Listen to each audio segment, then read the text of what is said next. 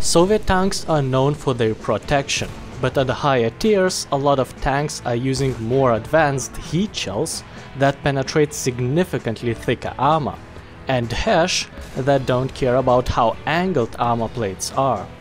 And you might think, this is the end of Soviets. Though medium tank T-44-100 proves that a little upgrade is enough to keep similar effectiveness even at high tiers. Tank's most noticeable difference is its hull. It has a spaced armor that almost completely covers vehicle's sides. And most importantly, that spaced armor is introduced at the right time in the right place.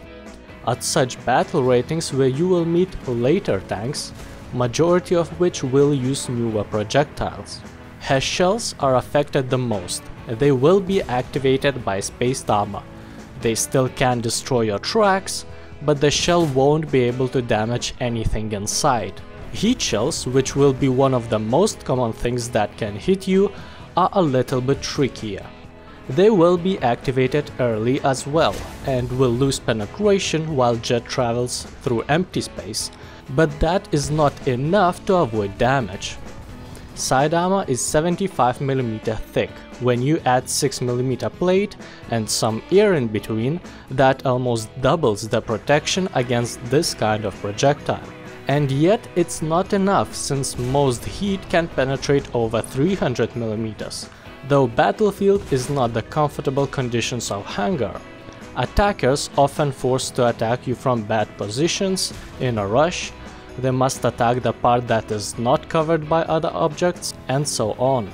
Finally, you can help yourself by intentionally angling your tank.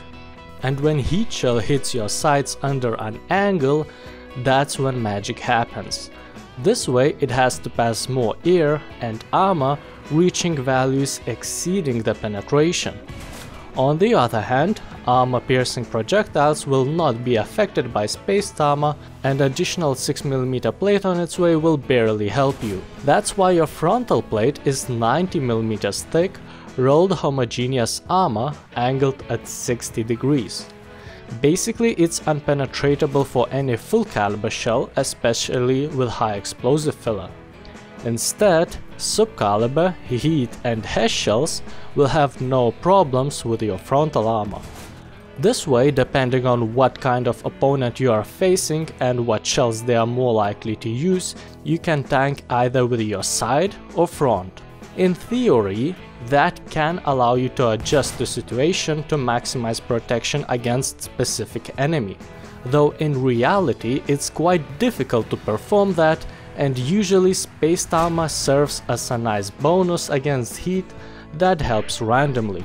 The bad thing about spaced armor, it doesn't help you in any way when your turret gets hit. This is your weak spot no matter what kind of projectile is used. A huge area of turret has little to no angles. Additionally, turret is hard to hide because as usual it's placed on top of the tank. The only good thing is that as long as turrets are made smaller than hulls, they are more difficult to hit. So on bigger maps you can survive more hits, as distance will not allow your opponents to hit you accurately. That is important since 3 out of 4 comrades in your tank are placed at your weak spot. It doesn't take a lot of research to find out what happens when someone shoots your turret. At these tiers, rarely, but you will start to meet tanks using rockets, which will have penetration values over 400mm.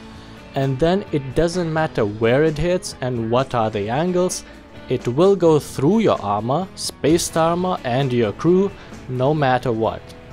But everything that can penetrate you easily has a small post-penetration effect, while you, as a proper Soviet tank, will be using proper Soviet ammunition.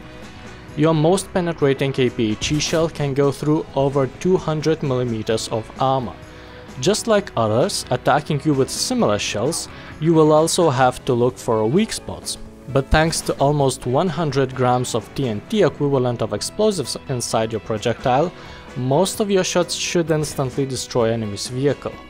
You won't need to take any other type of available shells, maybe except of smoke shell. Two more APHEs have few grams more explosives that barely makes any difference but less penetration. APCR gives only around 10 mm of additional penetration and only at close ranges, and instead of using high explosive to deal with soft targets, you have small and big caliber machine guns, and the armor piercing bullet is even able to penetrate up to 20 mm at 1 km range. Ability to have some protection against advanced ammunition types has a price of having a little bit less maneuverability among similar tanks. Despite maximum speed is 60, average speed is around 35 km per hour. Reversing is 9 kph, which both at the same time are a bit slow and not very different from other similar vehicles.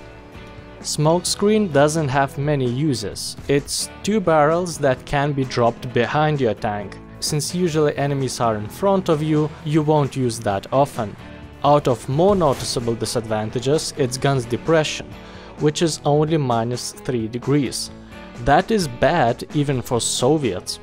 And probably the worst of them all, reload speed, 10.5 seconds. You will only face some heavy tanks that will shoot slower, but in general you can expect enemy to reload faster than you. That puts you in disadvantage if you missed your shot. In arcade, your advantage lays in ability to one-shot. While others can struggle with damage of their heat, you are in advantageous position when trading shots.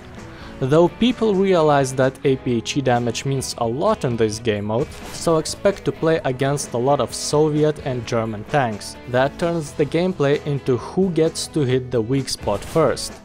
To be fair, you can relatively safely peek out because frontal armor will let you resist few hits, but just as long as someone hits your turret.